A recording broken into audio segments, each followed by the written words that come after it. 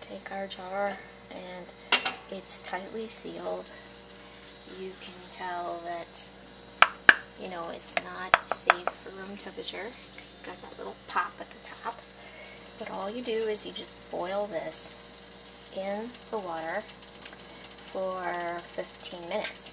Now it has to be all the way in the water, and the water has yet to boil, and you're going to want to turn it and make sure that the bubbles are coming around it and that it's, you know, very, very covered by the water. So, you know, you can add more water to this.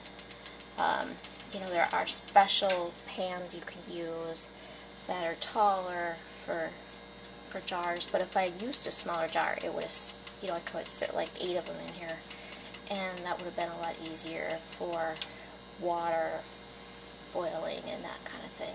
And then once it's done, I'll show you what happens. So, see you in a little bit.